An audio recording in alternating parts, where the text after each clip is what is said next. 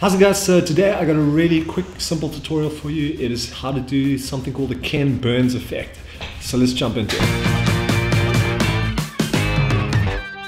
Alright, so the Ken Burns effect is actually named after an American documenter. His style that he would use, he would take still images and footage from history, and he would apply slow, small camera movement across these pictures, and hence the name Ken Burns effect, and that's why we call it that today. It's literally named after a dude. Pretty cool. I wonder what Shaun Notcutt effect would look like.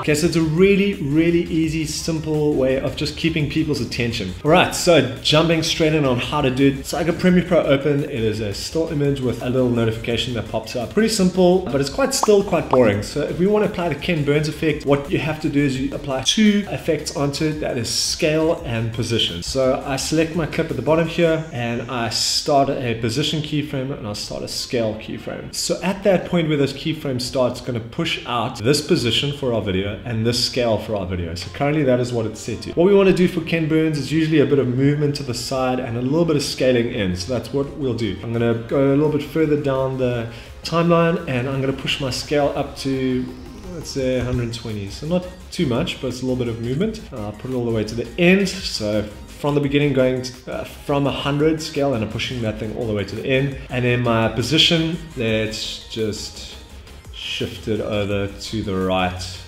a little bit and push that thing all the way to the end. So now if we play our video, instead of being a still video, we have a little bit of movement, and it looks something like this. Nothing fancy, but it really just helps make your videos come alive and not feel like they're completely dead and static. So I encourage you as much as possible, use the Ken Burns effect. And guys, it is that simple, that easy. That is the Ken Burns effect in, I don't know how many minutes that was, but it wasn't many. And I hope that helps you. If it did, like this video, subscribe to the channel. Cool guys, peace out. Whoopah.